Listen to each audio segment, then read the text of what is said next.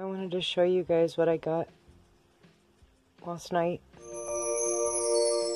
Went to go run up to Dollar General, and this package from Amazon was sitting on my front porch up there at the house.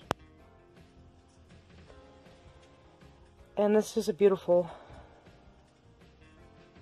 rug that I refuse to use it as a rug because it's very precious to me. So I'm gonna find the perfect picture frame and I'm gonna frame it. It's a pretty big rug, I don't know if you can tell. And I don't have any tacks or anything in it. It just stuck up there because there's no stick stuff on the back of here. So it just kind of stuck up on my wood sign. And then I want to show you what else was in that Amazon box. This beautiful, wonderful pillowcase. I put one of my thrift store peacock pillows in there and it fit perfectly. Isn't that sweet? I'm trying not to use it to lean up against or anything because I don't want to put a lot of wear and tear on it because it's special to me. So I got that from one of my subscribers, Eric. I'm just relaxing right now. Just relaxing. I've got a lot on my mind today. I'm trying to figure out some things. I'll just go ahead and talk about some of the things I've been thinking about. So I'm thinking about, you know, I never thought anybody would send me stuff. Never crossed my mind. Obviously, when you watch other people's channels, when they show you stuff that their subscribers have given them and everything, you get a real sense of joy and you're happy for them. And also, it's fun to see the stuff they get. It's just fun. And so, anyways, never thought about it. And so far I've got 5 things. And not only are they things, but they're things I needed. And things that tell me that people watch my videos and actually just express love with the gifts that they're giving me. So, I've been thinking about it, you know, like, well, if my channel ever grows, you know, how am I gonna, if people send me stuff, how am I gonna handle that? One thing that bothers me is when a channel gets really big and they still keep their P.O. box up or whatever, and then they never share any of the stuff that they get. I have a couple friends on here, and they always make sure to thank someone if they send them like a PayPal or something. Like my friend Dennis from Boondock Charlie, he's always so gracious and thanks people, you know, and stuff like that. But I've just been thinking about that lately. I'm like, how could I handle it? Because people can be so mean, you know? And when they watch your videos, they're like, oh, you're getting all this stuff. Well, is it anybody's fault that people care for them and want to send them stuff? I mean, it's a really special thing. I've always been a gift giver my whole life. Usually, if you come to my house, you're not going to leave without something. If you tell me you like something that I have, you're going to go home with it. So, I understand that side of life, and I understand that kind of a person. So, I don't think of it as me thinking that I'm simply putting out videos and I'm worth anything, you know, that I'm working so hard.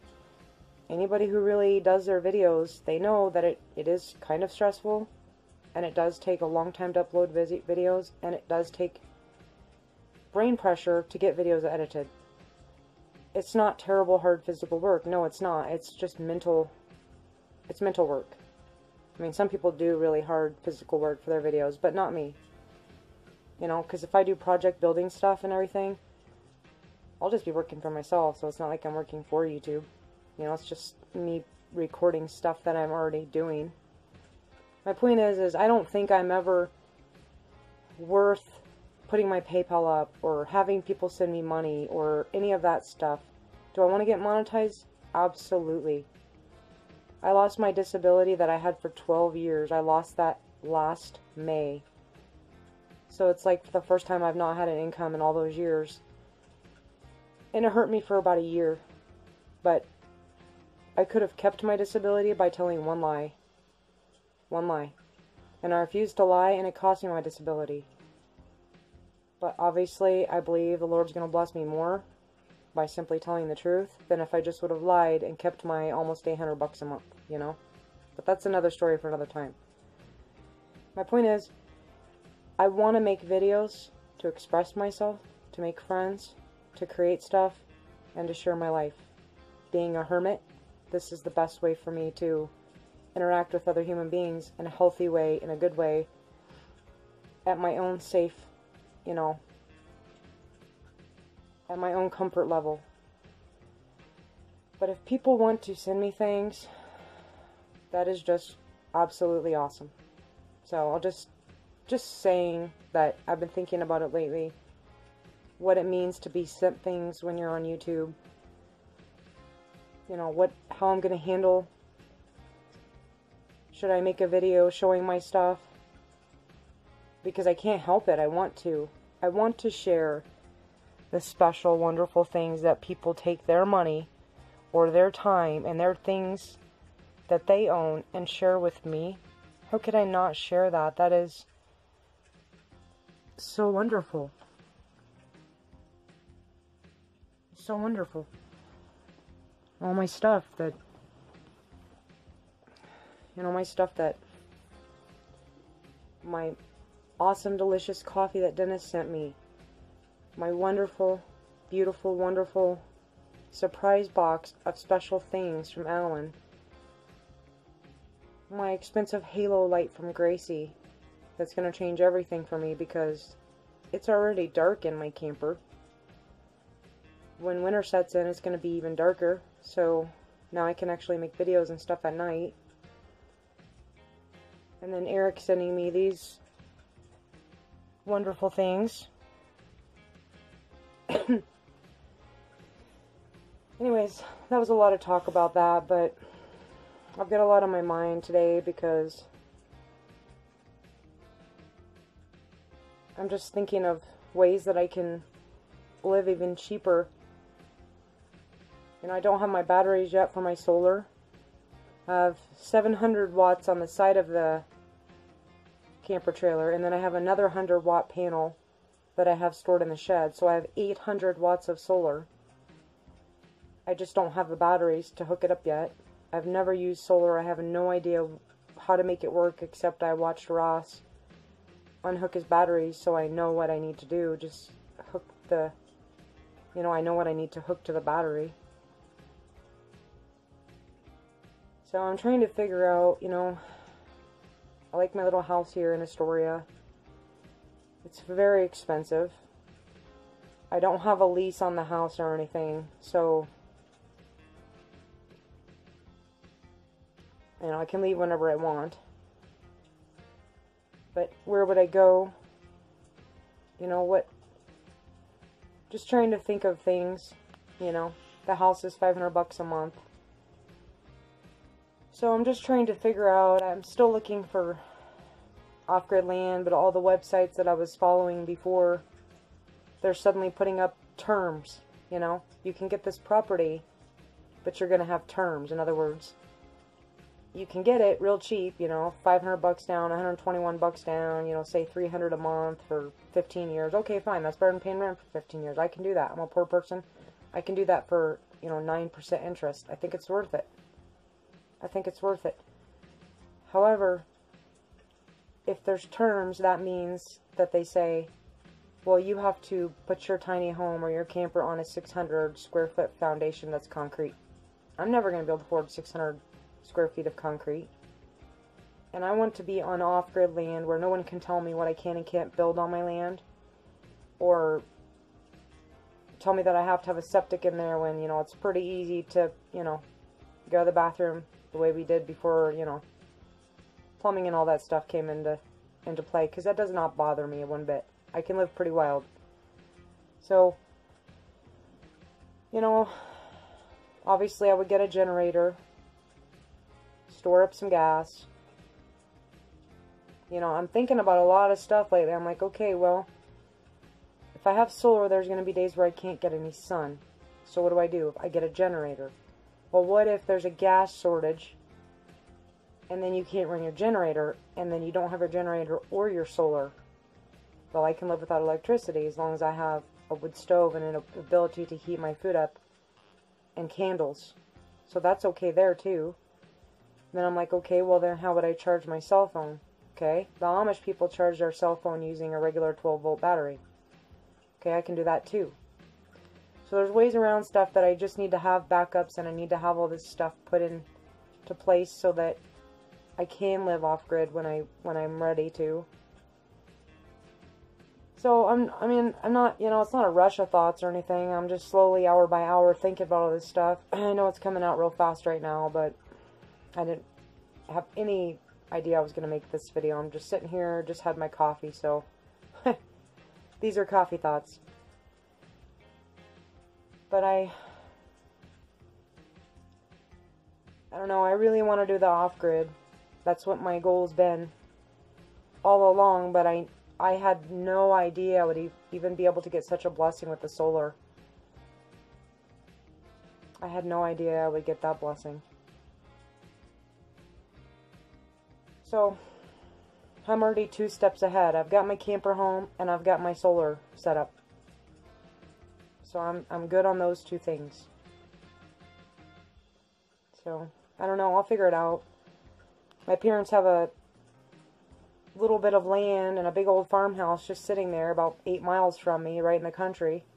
Just on a country blacktop road, just sitting there, I keep thinking maybe I should call Mom and talk to her and Dad about moving my camper out there. But my family, the way my family is, I'd still have to pay rent to stay there too. I mean, you should never take anything for free, but there are certain times in life where you could do that for someone, but that's just not how my family rolls. We're you take something, you give something, completely equal type of family. So I know they would never charge me $500 just to park my camper there and live there off grid, that's for sure. Because I'd still haul my own water, because Dad, there's a well there, but Dad already closed down the pipes and everything and shut it all off. And I know they don't have electricity hooked up right there and right now either, so I really would be living off grid. I mean, I'd have to haul my own water, all that good stuff. So we'll see. I don't know what I'm going to do yet.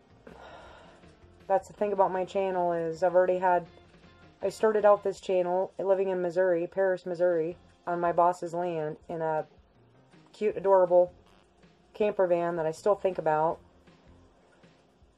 I have no idea what's wrong with the engine. I just knew it wouldn't start. I got it from a scrapyard, my boss's scrapyard, which was about a mile from where I ended up parking it.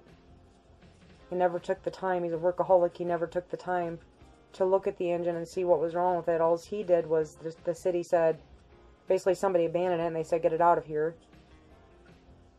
So he had it at his scrapyard for, I don't know, I think he said 6 or 7 months. The point is I still think about that camper van, and I don't know. I've got a lot of stuff in my mind right now. I'm trying to figure out where I need to be when stuff starts getting really real. And it is getting really real out there in the world. So my sons are about 3 hours away from me. They're doing great. They're doing wonderful. And they're right close to Grandma and their Aunt Charlotte and their Uncle Rodney, and they're doing great. So that's a comfort to me. My 16-year-old just got a job at McDonald's. My 20-year-old has a really good job right now.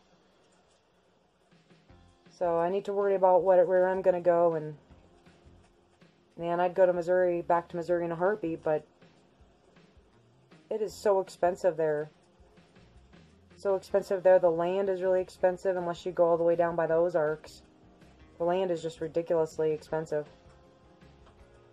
So I'm not sure really what I'm trying to say here. I guess I'm just saying what I think. What I'm really trying to say is I really don't want to be in a town. But at the same time, you know, it's working, so I don't know.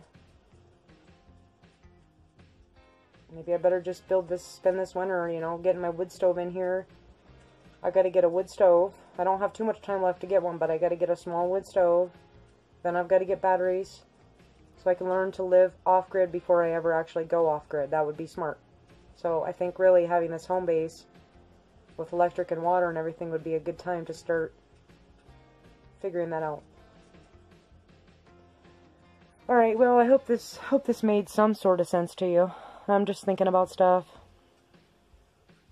Hope whoever hears this video and sees this video is having a wonderful, peaceful day. Hope everything's going great for you. If it's not, just hang on. I've been in the middle of absolute evil. I'm telling you, the only thing you can do is hang on. Hang on. Alright, see you later.